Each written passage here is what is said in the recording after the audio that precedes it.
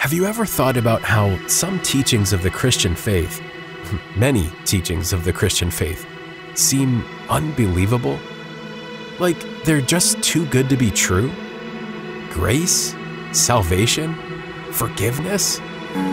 After all, nothing's free, right? You can't just get something for nothing, right? But these earth-shattering truths about the Christian faith are so beautiful and so good that these teachings could not have possibly come from us humans.